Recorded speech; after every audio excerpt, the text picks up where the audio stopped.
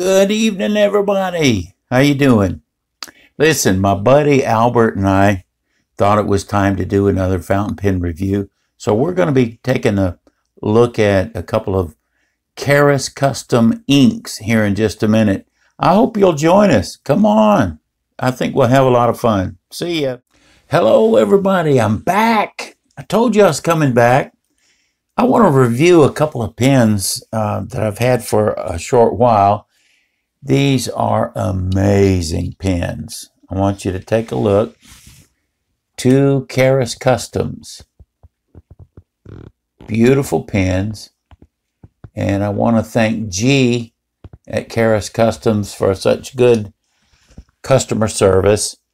I'll tell you a little bit more about these pens later. But before we get there, I want to talk to you about a scripture that is found over in 1 Samuel chapter 30. I want to read 6 verses of scripture. And it came to pass when David and his men were come to Ziklag on the 3rd day that the Amalekites had invaded the south and Ziklag and smitten Ziklag and burned it with fire, and had taken the women captives that were therein. They slew not any, neither great or small, but carried them away and went on their way. So David and his men came to the city, and behold, it was burned with fire, and their wives and their sons and their daughters were taken captives. Then David and the people that were with him lifted up their voice and wept until they had no more power to weep. And David's 2 wives were taken captives, Ahinoam the Jezreelitess, and Abigail, the wife of Nabal the Carmelite. And David was greatly distressed, for the people spake of stoning him, because the soul of all the people was grieved, every man for his sons and for his daughters. But David encouraged himself in the Lord his God. Isn't that an amazing thing? In the midst of all this trouble, David encouraged himself. Nobody else was going to encourage him, so David had to do it. And you might say, well, what is going on here? I thought David was a leader. Yes, understand what's going on. David and his men, after being in the wilderness for a long, long time, had finally found a home for themselves. For each one of them, their wives, their children, their stock, and everything. Well, they went out on a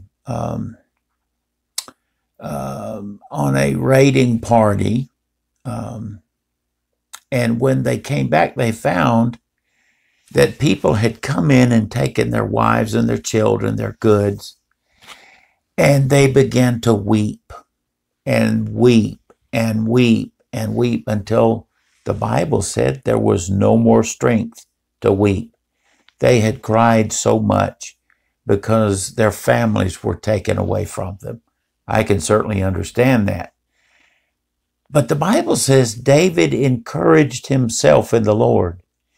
When you know nobody else is going to encourage you, when you know nobody else is going to come alongside and help you, you've got to encourage yourself in the Lord. And that's what David did. And I want you to know that sometimes you may have to do that your own self. Nobody else is going to help you. So you encourage yourself in the Lord. You begin to say, God, I know you were with me before and you can do it again. And so I think it's a very real scripture, a relevant scripture. This is a tough world we're living in. Okay, now let's get to talking about these pens. Blue kind of blends in. I wish this was orange. It's not. But both of these pens, as I said before, are Karas Kustoms Ink pens. They both have Bock nibs, number 6 nibs. This one is a fine. And, by the way, notice the brass section. Nope, I'm wrong. That's a copper section. Look at there. Kind of looks like a Tony Stewart Iron Man. Tony Stark, not Tony Stewart. I don't know what I'm thinking. Anyway, now this other pen, which happens to be blue, has got an extra fine nib on it. It is also a number 6 nib. Fantastic nib. All right, what I'm going to do is I'm going to get out of here for a minute. Let me talk a little bit about the pens before we go and start a writing sample. I love the heft of these pens. I like the build quality. These are nice pens, good sturdy clip. They're not overly heavy. I like a meaty pen. I like a pen that has some heft, and certainly these do, but they're not like my brass ink pen, and one day I'm going to do a review of that one. But it's a great pen. If you like a pen that feels a little hefty in your hand, this is it. My friend Michael Whitesides and I have decided that what we like are railroad spikes with nibs attached to the front end. That's what we like. Anyway, give me a moment to set up for a writing sample, and I'll be right back. Thanks. Okay, I'm back, as I told you I would be. Again, this is a Karas Kustoms Ink fountain pen fitted with, look at that nib. I really like that nib. I don't know what the deal is with my camera, my phone, why it won't focus right. Well, it looks like that's as good as I'm going to get it. Sorry. I have a titanium nib, and this one looks just like it, except it's stainless steel instead of titanium. This is a fine nib. I've got this pen filled with Sailor Gentle Aurora. I like the color, and I think it matches the pen very well. If you're into that sort of thing, you may not be. So let's take a look. David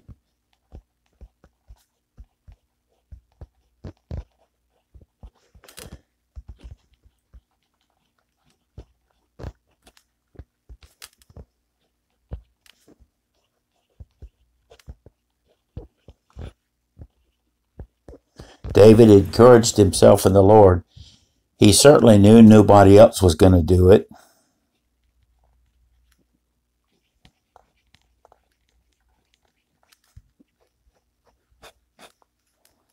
It's got kind of a bounce to it, not much, but there is the possibility of a little bit of line variation with this pen. I like the looks of this pen with the copper and red. Now, if only I had a copper cap or copper barrel. Okay, that one's out of the way. Now let's take a look at this one. The same pen, just different color.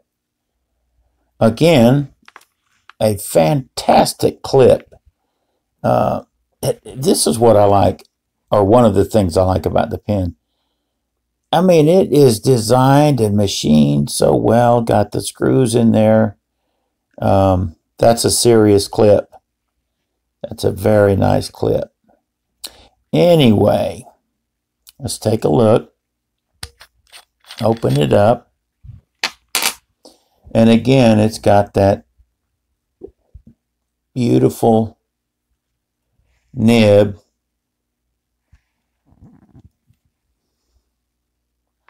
I don't suppose it's... There we go. There we go. Finally. Well, let's take a look.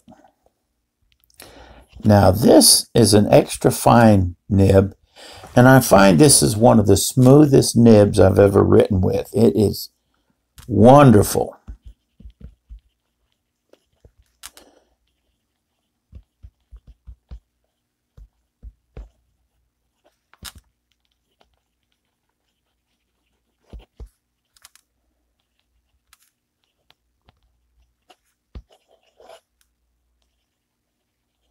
He did.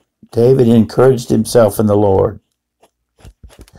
So there you have it. Oh, by the way, this pen is filled with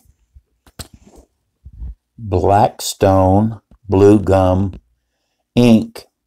Now, I won this bottle of ink from the Gentleman Reviewer a while back. The more I use Blackstone ink, the more I like it. Wonderful ink, and it comes from down under. Okay, I hope you've enjoyed this little short review of two wonderful pens. I don't want to leave this out. You know where this came from, don't you? Rickshaw Bad Works. Night Heron is who made this pen sleeve. But anyway, hope to see you next time. If you like what we're doing, please subscribe, hit the like button, leave a comment. What do you think of Karas pens? Do you have any Karas pens? If you do, leave a little comment, see what you think about these pens. Hit the bell notification. We'd really appreciate you doing that. Until next time, see ya.